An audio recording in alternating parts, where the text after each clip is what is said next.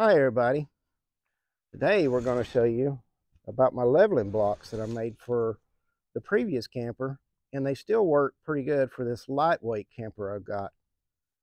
So let's get in there and see how I built these.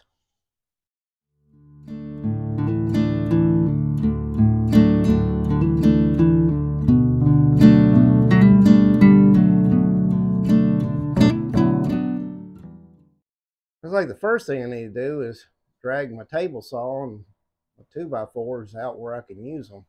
Too packed up in the garage. Here's an older one that I've done before.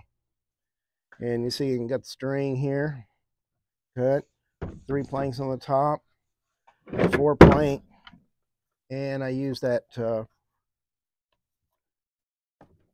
plastic stuff, stapled it on the bottom to keep it from be sitting directly on the ground. This works pretty good. This works pretty good for a lightweight camper, and they're very light. So I wouldn't recommend them on a big heavy fifth wheel, but they're really good for a light RV. From a 2x4, I cut 4 planks 10 inches and 5/8, and 3 planks 12 inches to make one block. Had 20 deck screws and I bought some rope. This is where I have a trust issue with school rulers. Look at it real close. I was trying to drill holes about 3/4 into the plank, pre-drill, and doing on the end of each of the 10 and 5/8 planks, and then on both ends of the 12-inch planks. And I drilled the holes.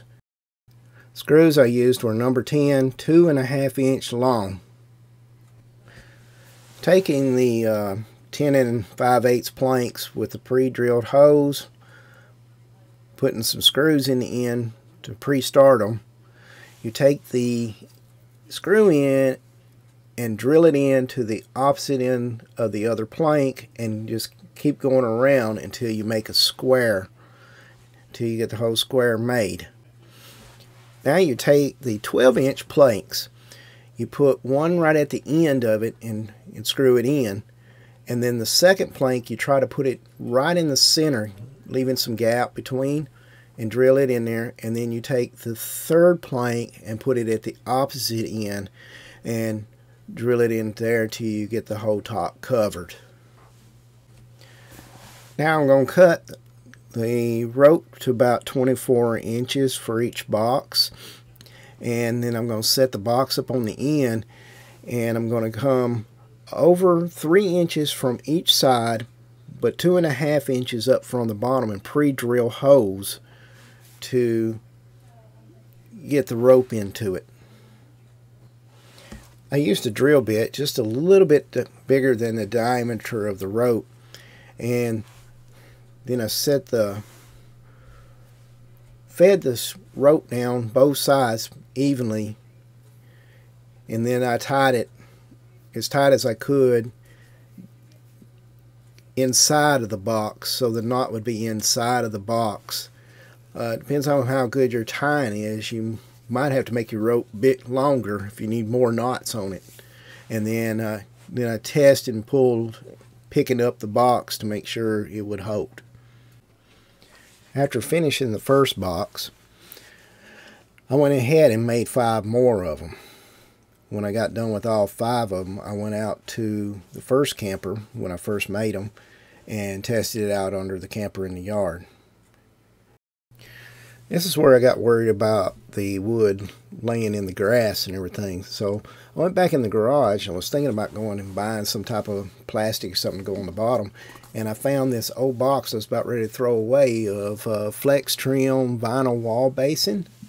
So I just cut it up and stapled it to the bottom of each of the boxes that I had just made to give it a little rubber stuff that'd be touching the ground to keep to make the box last longer while it's on ground from the weather. Like I said, these are very good for a light RV. Wouldn't recommend them for a great big fifth wheel or anything.